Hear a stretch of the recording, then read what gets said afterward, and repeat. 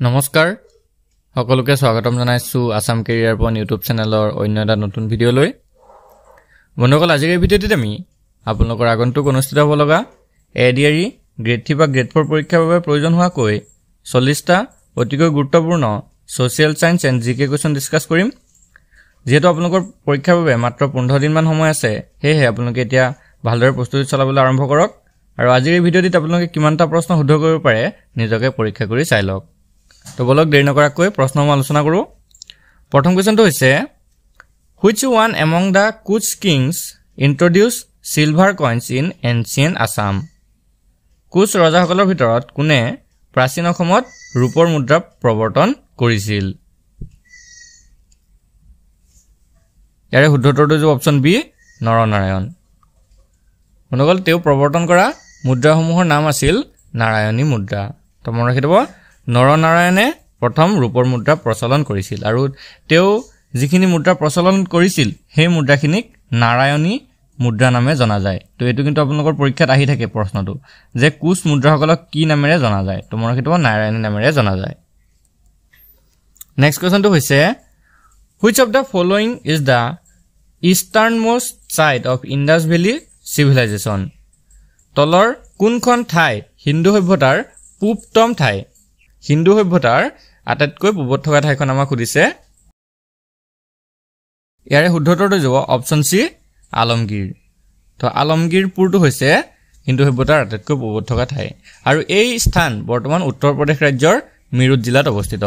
মনত ৰাখিব বৰ্তমান উত্তৰ প্ৰদেশৰ মিৰুত জিলাত এই আলমগীৰপুৰ ঠাইটো অৱস্থিত নেক্সট কোৱেশ্চনটো হৈছে the procedure for impeachment of the president of India is mentioned in article ভাৰতৰ ৰাষ্ট্ৰপতিৰ বিৰুদ্ধে অভিযোগনামা দাখিলৰ পদ্ধতিৰ বিষয়ে কোনটো অনুচ্ছেদত উল্লেখ কৰা হৈছে তো আপোনালোকে আৰ্টিকল বিলাক ভালকে চাই যাব কাৰণ আৰ্টিকলৰ ওপৰত এটা বা দুটা প্ৰশ্ন আপোনালোকৰ হাতত খাটাং 100% সিওৰ এনেকা প্ৰশ্নবিলাক ভালকে চাই যাব তো ইয়াতে আমাক সুধিছে যে ৰাষ্ট্ৰপতিৰ বিৰুদ্ধে অভিযোগনামা দাখিলৰ পদ্ধতি কোনটো অনুচ্ছেদত উল্লেখ কৰা হৈছে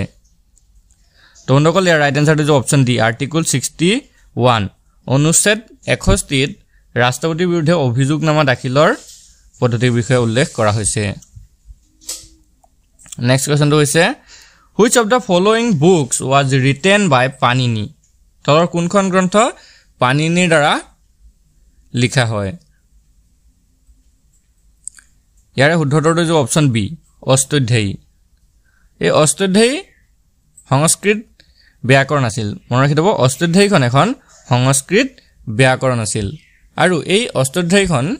পানিনিয়ে লিখিছিল নেক্সট কোৱেশ্চনটো হৈছে the president of India may sometime simply keep a bill on his table indefinitely without giving or refusing assent this is known as কি কৈছে চাওক ভাৰতৰ ৰাষ্ট্ৰপতিয়ে কেতিয়াবা সন্মতি নিদিয়াকৈ বা অস্বীকাৰ নকৰাকৈ অনিৰ্দিষ্ট কাললৈ এখন বিধেয়ক নিজৰ টেবুলত ৰাখিব পাৰে তো এটো কি বুলি জনা যায় তো বন্ধুসকল ইয়াৰ ৰাইট আনসাৰটো হ'ব অপচন ডি পকেট ভেটো তো ৰাষ্ট্ৰপতিয়ে অনিৰ্দিষ্ট কাললৈকে যিখন বিধেয়ক তেওঁৰ টেবুলত ৰাখিব পাৰে এটো কি বুলি কোৱা হয় পকেট ভেটো বুলি কোৱা হয় নেক্সট কোৱেশ্চনটো হৈছে how many companies are a part of Sensex অৰ্থাৎ stock exchange sensitive index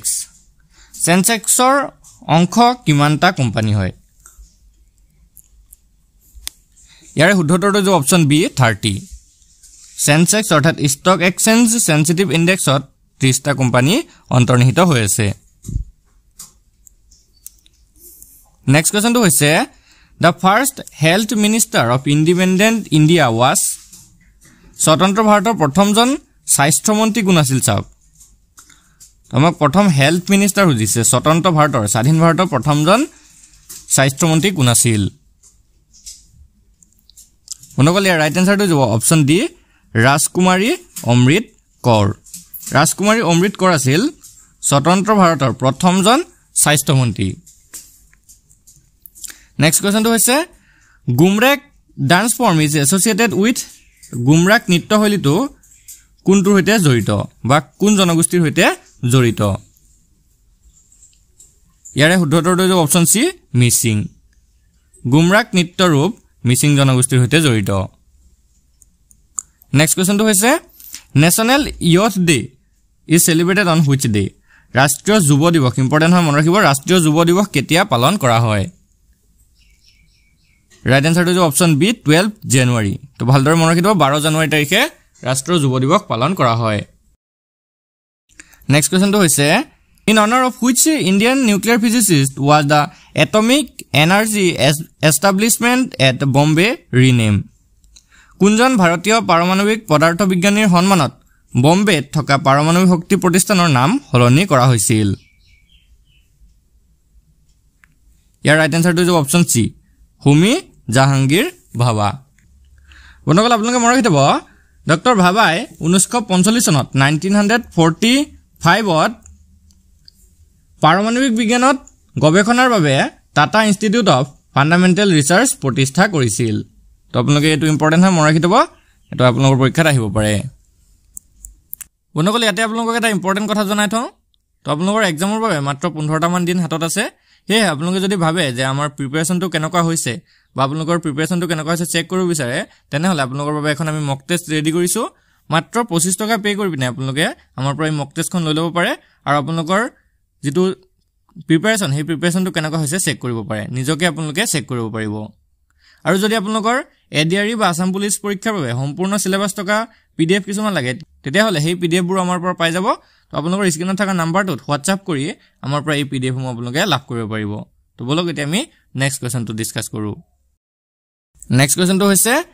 who replaced Lord Mountbatten as the Governor General of India Lord Mountbattenৰ ঠাইত কোনে ভাৰতৰ গভৰ্ণৰ জেনেৰেল পদত অধিষ্ঠিত হৈছিল ৰাইট আনসাৰটো হ'ব অপচন ডি সি ৰাজগোপালচাৰী তো সি ৰাজগোপালচাৰী অৰ্থাৎ চক্ৰৱৰ্তী ৰাজগোপালচাৰীয়ে লৰ্ড মাউণ্টবেটেনৰ ঠাইত ভাৰতৰ গভৰ্ণৰ হিচাপে অধিষ্ঠিত হৈছিল next question in which year Gandhiji establish Sabarmati Ashram in Gujarat কোন চনত গান্ধীজিয়ে গুজৰাটত সবৰমতী আশ্ৰম প্ৰতিষ্ঠা কৰিছিল ৰাইট আনসাৰটো হ'ব অপচন এ 1915 1915 চনত তেওঁ সবৰমতী আশ্ৰম প্ৰতিষ্ঠা কৰিছিল তেওঁ এই আশ্ৰমটো প্ৰথমতে 1915 চনৰ 25 মেত আহমেদাবাদৰ কুশৰাব অঞ্চলত প্ৰতিষ্ঠা কৰিছিল পিছলৈ তেওঁ 1917 চনৰ 17 জুনত আশ্ৰমটো সবৰমতী নদীৰ পাৰত স্থানান্তৰ কৰিছিল নেক্সট কোৱেশ্চনটো হৈছে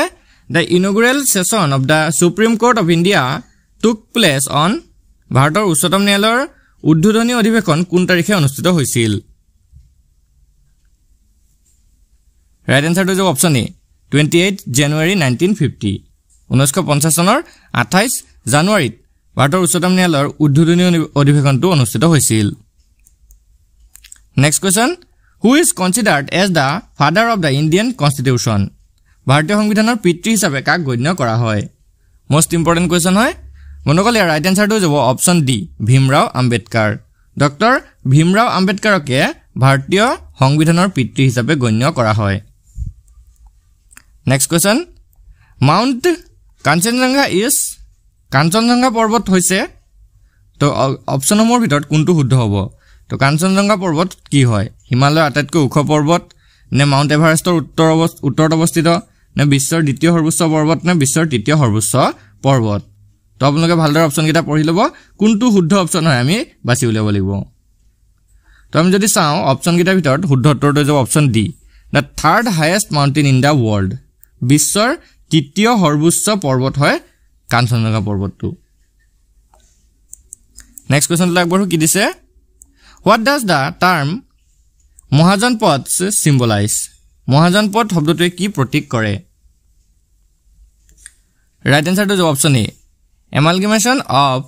large number of rural and urban সেটেলমেণ্ট অৰ্থাৎ বৃহৎ সংখ্যক গ্ৰাম্য আৰু নগৰীয়া বসতিৰ একত্ৰীকৰণক নেক্সট কোৱেশ্চনটো হৈছে who is popularly known as the father off white revolution in India ভাৰতত শ্বেত বিপ্লৱ যেটো হোৱাইট ৰিভলিউশ্যন বুলি কয় এই শ্বেত বিপ্লৱৰ পিতৃ বুলি জনপ্ৰিয়ভাৱে কাক জনা যায় ৰাইট আনসাৰটো হৈছে option B doctor Verghese Kurien তো ডক্টৰ ভাৰ্গেছ কুৰিয়েনক শ্বেত বিপ্লৱৰ পিতৃ বুলিও জনা যায় next question What is the minimum age requirement for the appointment of the Prime Minister of India? ভাৰতত প্ৰধানমন্ত্ৰী নিযুক্তিৰ বাবে ন্যূনতম বয়সৰ প্ৰয়োজনীয়তা কি? তো কিমান বছৰ বয়স হলে ভাৰতৰ প্ৰধানমন্ত্ৰী পদৰ বাবে তেওঁলোকে আবেদন কৰিব পাৰে? Right answer to the option B, 25 years. If he or she is a member of Lok Sabha. তো যদি হেতেও লোকসভাৰ এজন সদস্য হয় আৰু তেওঁৰ বয়স 25 বছৰ হয় তেতিয়াহলে তেওঁ প্ৰধানমন্ত্ৰীৰ বাবে পদৰ বাবে নিযুক্তিৰ বাবে কি কৰিব পাৰে? অনুমোদন জনাব পাৰে। তো মিনিমাম এজ টু কিমান হ'ব লাগিব? 25 বছৰ, লগতে তেওঁ কি হ'ব লাগিব? লোকসভাৰ এজন সদস্য হ'ব লাগিব। নেক্সট কোৱেশ্চনটো হৈছে among the two Ma Kamakhya temples of Assam, one is located in Guwahati and the other is located in which city or town of Assam? তো অসমৰ দুটা স্থানত থকা মা কামাখ্যা মন্দিৰৰ ভিতৰত এটা গুৱাহাটীত অৱস্থিত আৰু হেতু আমি সকলোৱে জানো। এতিয়া আনটো কামাখ্যা মন্দিৰ কোন ঠাইত অৱস্থিত আমাক সুধিছে। তো ইয়াৰ ৰাইট আনসাৰটো যে অপচন ডি, হিলঘাট। নগাঁও জিলাৰ হিলঘাটত দ্বিতীয়টো মা কামাখ্যা দেৱীৰ মন্দিৰ অৱস্থিত। তো গুৱাহাটীৰ বিষয়ে আমি সকলোৱে জানো, গুৱাহাটীৰ নীলাচল পাহাৰৰ শিখৰত মা কামাখ্যা দেৱীৰ মন্দিৰ অৱস্থিত, কিন্তু আমি হিলঘাটৰটো বহুতে কম জানো। তো মনত ৰাখিব হিলঘাটতো কামাখ্যা দেৱী মন্দিৰ অৱস্থিত। নেক্সট কোৱেশ্চনটো হৈছে which of the following series is correct according to chronological order? অৰ্থাৎ কালক্ৰম অনুসৰি তলৰ কোনটো শৃংখলা শুদ্ধ হয়? তো আপোনালোকে এই প্ৰশ্নসমূহ এনে ধৰণৰ প্ৰশ্নসমূহ যেতিয়া দেখিব ভালকে আপোনালোকে অপচনসমূহ পঢ়ি চাব, তাৰ পিছতে আমি উত্তৰসমূহ কৰিম। তো প্ৰথম অপচনটো কি দিছে চাওক, বাবৰ, তাৰপা আকবৰ, তাৰপা হুমায়ুন, তাৰপা শাহজাহান। তাৰপিছত দিছে বি অপচনটো দিছে শ্বেৰশাহ, হুমায়ুন, আকবৰ আৰু জাহাংগীৰ। চি অপচনটো দিছে শাহজাহান, হুমায়ুন, আকবৰ আৰু জাহাংগীৰ। আৰু ডি অপচনটো দিয়া আছে আমাৰ ঔৰংজেব, জাহাংগীৰ, শাহজাহান আৰু আলাগীৰ। এতিয়া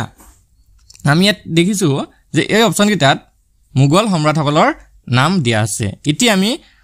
শুদ্ধ কালটো বা তেওঁলোকৰ কোনজন প্ৰথম সম্ৰাট আছিল, তাৰপিছত দ্বিতীয়জন কোন আছিল, তেনেকৈ আমি বাছি উলিয়াব লাগিব। তো আমি যদি চাওঁ এই অপচন কেইটাৰ ভিতৰত শুদ্ধটোৰ যাব অপচন বি। প্ৰথমতে শ্বেৰশাহ আহিব, তাৰপিছত হুমায়ুন, তাৰপা আকবৰ, তাৰপা জাহাংগীৰ। তো অপচন বিটো হৈ যাব শুদ্ধত্তৰ। তো চাব এনেকুৱা ধৰণৰ প্ৰশ্নবিলাকো আপোনালোকৰ পৰীক্ষাত আহিছে, সেয়ে এনেকুৱা ধৰণৰ যিমান প্ৰশ্ন পাৰে আপোনালোকে প্ৰেক্টিচ কৰি যাব। আৰু আপোনালোকে মনত ৰাখি যাব কোনজন প্ৰথম হয়, কোন আৰু যুদ্ধবিলাক বিশেষকৈ কি হয়, যুদ্ধবিলাক ৱাৰ্ছবিলাক মনত ৰাখি দিব, কোনটো যুদ্ধ কিমান চনত সংঘটিত হৈছিলে সেইকেইটাকো ক্ৰনলজিকেল অৰ্ডাৰত আপোনালোকৰ আহিব পাৰে। চ' আপোনালোকে ভালদৰে প্ৰেক্টিচ কৰি যাব। নেক্সট কুৱেশ্যনটোলৈ আগবাঢ়োঁ। কি দিছে? হু অৰ্ডাৰ দ্য জালিৱানাৱালাবাগ মেছেকিয়াৰ? জালিৱানাৱালাবাগৰ হত্যাকাণ্ডৰ নিৰ্দেশ কোনে দিছিল? তো কেতিয়া হৈছিল এইটো আপোনালোকে কমেণ্ট কৰি জনাবচোন। জালিৱানাৱালাবাগ হত্যাকাণ্ড কেতিয়া হৈছিল সেইটো ইম্পৰ্টেণ্ট হয়, আমি আগৰ ভিডিঅ'সমূহত আলোচনা কৰিছোঁ। এতিয়া ইয়াত সুধিছে যে কোনে এই হত্যাকাণ্ডৰ নিৰ্দেশ দিছিল। বন্ধুসকল ইয়াৰ ৰাইট এনচাৰটো যাব অপচন এ, ব্ৰিগেডিয়াৰ ৰেগিনাল্ড ডায়াৰ। তো ব্ৰিগেডিয়াৰ ৰেগিনাল্ড ডায়াৰে জালিৱানাৱালাবাগৰ হত্যাকাণ্ডৰ নিৰ্দেশ দিছিল। আৰু এই হত্যাকাণ্ডটো পঞ্জাৱৰ অমৃতসৰৰ জালিৱানাৱালাবাগ নামৰ ঠাইত সংঘটিত হৈছিল। তো তাৰিখটো আপোনালোকে কমেণ্ট কৰি জনাই দিব কোন তাৰিখ আৰু কোন চনত হৈছিলে। এতিয়া আমি নেক্সট কুৱেশ্যনটোলৈ আগবাঢ়োঁ। কি দিয়া আছে? Which of the following articles of the Indian constitution deals with the uniform civil code? ভাৰতীয় সংবিধানৰ তলৰ কোনটো অনুচ্ছেদে ইউনিফৰ্ম চিভিল কোডৰ বিষয়ে আলোচনা কৰে? ৰাইট এনচাৰটো হৈছে অপচন ডি, আৰ্টিকল 44। 44 নং অনুচ্ছেদে কি কৰে? ইউনিফৰ্ম চিভিল কোডৰ বিষয়ে আলোচনা কৰে। আৰু এই অনুচ্ছেদত কোৱা হৈছে যে ৰাষ্ট্ৰ এখনে সমগ্ৰ ভাৰতৰ ভূখণ্ডত নাগৰিকসকলৰ বাবে একেধৰণৰ নাগৰিক সংহিতা নিশ্চিত কৰাৰ প্ৰয়াস কৰিব। এই আৰ্টিকলটোত এইখিনি কথা উল্লেখ কৰা আছে। নেক্সট কুৱেশ্যনটো হৈছে the lake Baikal is in which country? বৈকাল হ্ৰদ কোনখন দেশত অৱস্থিত? তো বন্ধুসকল ইয়াৰ ৰাইট এনচাৰটো হৈছে অপচন এ, ৰাছিয়া। ৰাছিয়াত বৈকাল হ্ৰদ অৱস্থিত। Next question, who among the following king was title as Kaviraja king of পয়েটছ? তলৰ ৰজাসকলৰ ভিতৰত কোনজন কবিক কবিৰ ৰজা বুলি উপাধি দিয়া হৈছিল? ৰাইট এনচাৰটো হৈছে অপচন ডি, সমুদ্ৰগুপ্ত। সমুদ্ৰগুপ্তক কবিৰ ৰজা অৰ্থাৎ কবিৰাজ বুলি উপাধি দিয়া হৈছিল। নেক্সট কুৱেশ্যনটো হৈছে what was the first literary example of Assamese literature? অসমীয়া সাহিত্যৰ প্ৰথম সাহিত্যিক উদাহৰণটো কি হয়? ৰাইট এনচাৰটো হৈছে অপচন এ, দা চৰ্যাপদ তো চৰ্যাপদসমূহ অসমীয়া সাহিত্যৰ প্ৰথম সাহিত্যিক উদাহৰণ আছিল নেক্সট কোৱেশ্চনটো হৈছে which radioactive elements are used in heart pacemakers হৃদযন্ত্ৰৰ পেচমেকাৰত কোনবোৰ তেজস্ক্ৰিয় মৌল ব্যৱহাৰ কৰা হয় ৰাইট এনসাৰটো হৈছে অপচন সি প্লুটোনিয়াম হৃদযন্ত্ৰৰ পেচমেকাৰত প্লুটোনিয়ামৰ দৰে তেজস্ক্ৰিয় মৌলবোৰ ব্যৱহাৰ কৰা হয় নেক্সট কোৱেশ্চনটো হৈছে Gandhiji deliver da famous do or dye speech on গান্ধীজিয়ে কোন তাৰিখে ডু অৰ ডাই এই ভাষণটো প্ৰদান কৰিছিল তো এটো এটা খুবেই গুৰুত্বপূৰ্ণ প্ৰশ্ন হয় ডু অৰ ডাই কোনে প্ৰদান কৰিছিল এটো আপোনালোকৰ পৰীক্ষাত আহি যায় who delivered that do or die speech তো এটো হৈ যাব গান্ধীজি এতিয়া আমাক সুধিছে যে কেতিয়া বা কোন তাৰিখে এই ভাষণটো প্ৰদান কৰিছিল তো বন্ধুসকল ইয়াৰ ৰাইট এনসাৰটো হৈছে অপচন ডি 8 আগষ্ট 1942 বন্ধুসকল 1942 চনৰ 8 আগষ্ট তাৰিখে মুম্বাইৰ গোৱালিয়া টেংকৰ পৰা মহাত্মা গান্ধীয়ে এই উক্তিটো প্ৰদান কৰিছিল নেক্সট কোৱেশ্চনটো হৈছে which constitutional amendment act incorrected goods and service tax GST in the constitution of India কোনটো সাংবিধানিক সংশোধনী আইনে ভাৰতৰ সংবিধানত সামগ্ৰী আৰু সেৱা কৰ অৰ্থাৎ GST অন্তৰ্ভুক্ত কৰিছিল মোস্ট ইম্পৰ্টেন্ট কোৱেশ্চন হয় আপোনালোকে জানিব লাগে এটো কোৱেশ্চনৰ আনসাৰ তো কোনটো সংশোধনী আইনে ভাৰতত কি কৰিছিল GST অন্তৰ্ভুক্ত কৰিছিল তো আমি যদি অপচন কেইটা চাও অপচন এ টো হৈ যাব শুদ্ধ উত্তৰ 101 amendment অৰ্থাৎ 101 নং সংশোধনীৰ মতে next question who is the ফাউন্ডাৰ of Barpeta কীৰ্তন ঘৰৰ প্ৰতিষ্ঠাপক কোন ৰাইট এনসাৰটো হৈছে অপচন বি মাধৱদেৱ শ্ৰী মাধৱদেৱে 1583 খ্ৰীষ্টাব্দত এই সত্ৰ প্ৰতিষ্ঠা কৰিছিল next question in which of the following year Hindu widows ৰিমেৰিজ act was পাছ কোনটো বছৰত হিন্দু বিধৱা পুনৰ্বিবাহ আইন গৃহীত হৈছিল উত্তৰটো যে অপচন এ 1856 তো 1856 চনৰ পৰাই হিন্দু বিধৱা পুনৰ্বিবাহ আইনটো গৃহীত হৈছিল next question citizenship is included in which part of the constitution নাগৰিকত্বটো সিটিজেনশিপটো সংবিধানৰ কোনটো অংশত অন্তৰ্ভুক্ত হৈ আছে ৰাইট এনসাৰটো যে অপচন বি পাৰ্ট সেকেন্ড তো দ্বিতীয় ভাগ অনুচ্ছেদ 5 ৰ পৰা 11 লৈকে মনত ৰাখিব আৰ্টিকল 5 ৰ পৰা 11 লৈকে কি হৈছে নাগৰিকত্বটো সংবিধানত অন্তৰ্ভুক্ত হৈছে আৰু পাৰ্ট 2 হৈছে সেকেন্ড পাৰ্টৰ আৰ্টিকল 5 ৰ পৰা 11 লৈকে নেক্সট কোৱেশ্চনটো হৈছে in the human body which gland is known as master gland মানুহৰ শৰীৰত কোনটো গ্ৰন্থিক মাষ্টাৰ গ্ৰন্থি বুলি জনা যায় তো ইয়াৰ ৰাইট এনসাৰটো হৈছে option B pituitary gland pituitary গ্ৰন্থিকে master গ্ৰন্থি বুলি জনা যায়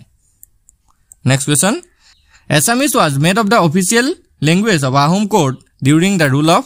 অসমীয়াক আহোম দৰবাৰৰ চৰকাৰী ভাষা হিচাপে কোনে স্থাপন কৰিছিল ৰাইট এনসাৰটো হৈছে অপচন এ প্ৰতাপ সিংহ আহোম স্বৰ্গদেৱ প্ৰতাপ সিংহই অসমীয়া ভাষাটোক আহোম দৰবাৰৰ চৰকাৰী ভাষা হিচাপে স্থাপন কৰিছিল next question Bomdila Pass is located in which state or union territory? Bomdila Pass to কোনখন ৰাজ্য বা কেন্দ্ৰীয় শাসিত অঞ্চলত অৱস্থিত? Right answer to option D, Arunachal Pradesh. Arunachal Pradeshত Bomdila Pass অৱস্থিত. Next question to হৈছে suspension of fundamental right during the emergency has been borrowed from the constitution of which country? জৰুৰীকালীন অৱস্থাত মৌলিক অধিকাৰ নিলম্বন কোনখন দেশৰ সংবিধানৰ পৰা ধাৰলৈ লোৱা হৈছে বন্ধুসকল ইয়াৰ ৰাইট এনসাৰটো হৈছে অপচন বি জাৰ্মানী জৰুৰীকালীন অৱস্থাত মৌলিক অধিকাৰসমূহ নিলম্বন কৰা পদ্ধতিটো জাৰ্মানীৰ সংবিধানৰ পৰা লোৱা হৈছে নেক্সট কোৱেশ্চনটো হৈছে the famous teacher of Nalanda on whose request and advice Chinese pilgrim Huensang visit Kamrup was নালন্দাৰ কোনগৰাকী বিখ্যাত শিক্ষকৰ অনুৰোধ আৰু পৰামৰ্শ মতে চীনা তীৰ্থযাত্ৰী হিউয়েনচাঙে কামৰূপ ভ্ৰমণ কৰিছিল মোস্ট ইম্পৰ্টেন্ট কোৱেশ্চন হয় তো ইয়াৰে শুদ্ধটো হ'ব অপচন বি শিলভদ্ৰ নালন্দাৰ এগৰাকী বিখ্যাত শিক্ষক আছিল আৰু তেওঁৰ অনুৰোধ মতে হিউয়েনচাং নামৰ এগৰাকী চীনৰ তীৰ্থযাত্ৰীয়ে কামৰূপ ভ্ৰমণ কৰিবলৈ আহিছিল নেক্সট কোৱেশ্চনটো হৈছে who among the following founded the Tattwabodhini সভা তলৰ কোনে তত্ত্ববোধিনী সভা প্ৰতিষ্ঠা কৰিছিল ৰাইট আনসাৰটো হৈছে অপচন এ দেবেন্দ্ৰনাথ টেগোৰ দেবেন্দ্ৰনাথ ঠাকুৰে তত্ত্ববোধিনী সভা প্ৰতিষ্ঠা কৰিছিল next question project tiger India's highly popular wildlife conservation project for the conservation of the Indian tigers was started in the year Project Tiger নামৰ ভাৰতৰ অতি জনপ্ৰিয় বন্যপ্ৰাণী সংৰক্ষণ প্ৰকল্পটো ভাৰতীয় বাঘৰ সংৰক্ষণৰ বাবে কোন বছৰত আৰম্ভ কৰা হৈছিল তো মেইনলি আমাৰ সুধিছে যে প্ৰজেক্ট টাইগাৰটো কেতিয়াৰ পৰা আৰম্ভ কৰা হৈছিল তো ইয়াৰে শুদ্ধটো যে অপচন বি 1973 1973 চনৰ 1 এপ্ৰিলৰ পৰা মনত ৰাখিব 1973 চনৰ 1 এপ্ৰিলৰ পৰা প্ৰজেক্ট টাইগাৰটো আৰম্ভ কৰা হৈছিল নেক্সট কোৱেশ্চনটো হৈছে হু translated da drama Shakuntala from da Sanskrit two Assamese Shakuntala নাটকখন সংস্কৃতৰ পৰা অসমীয়ালৈ কোনে অনুবাদ কৰিছিল শুদ্ধটো যে অপচন ডি লম্বুদৰ বৰা তো লম্বুদৰ বৰাই শকুন্তলা নাটকখন সংস্কৃত ভাষাৰ পৰা অসমীয়া ভাষালৈ অনুবাদ কৰি উলিয়াইছিল বন্ধুসকল আজি ভিডিঅ'ৰ শেষৰ প্ৰশ্নটো হৈছে হু ৰট মৃচ্ছকাটিক প্লে মৃচ্ছকাটিক নাটকখন কোনে লিখিছিল ৰাইট আনসাৰটো যে অপচন ডি শুদ্ৰকে মৃচ্ছকাটিক নাটকখন লিখিছিল বন্ধুসকল আজি ভিডিঅ'টো আপোনালোকৰ বাবে ইনফৰমেটিভ হলে ভিডিঅ'টো লাইক কৰি দিব আৰু এনে ধৰণৰ নতুন নতুন ভিডিঅ'সমূহ পাই থাকিবলৈ আমাৰ চেনেলটো সাবস্ক্ৰাইব কৰি ল'ব আৰু কাষতে থকা বেল আইকনটো দবাই দিব ধন্যবাদ